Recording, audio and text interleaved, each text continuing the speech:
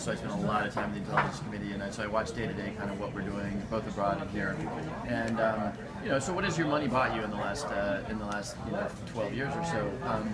The apparatus is pretty spectacular. I mean, look, you can't be 100% on this stuff, but the CIA and the NSA and all of those programs, it's not a coincidence that we haven't had a major attack since 9/11. There have been some very smart people with a lot of money behind them thinking about how to pull off a major attack. And the fact is that on 9/11 they got caught unawares, but they've done a lot of work and they've become very, very good. And I have a lot of confidence.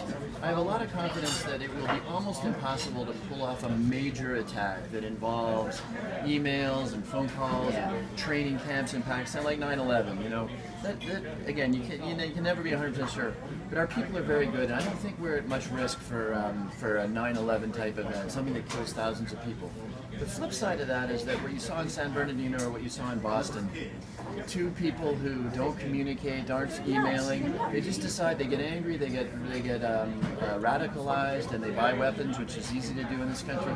We're never going to be able to stop that. There's nothing we can do to stop that. I mean, two of us at this table could get really angry, and though we're untrained, we could kill a bunch of people this afternoon, and there's no way the FBI would know about it. Let me push back if I can. Yeah.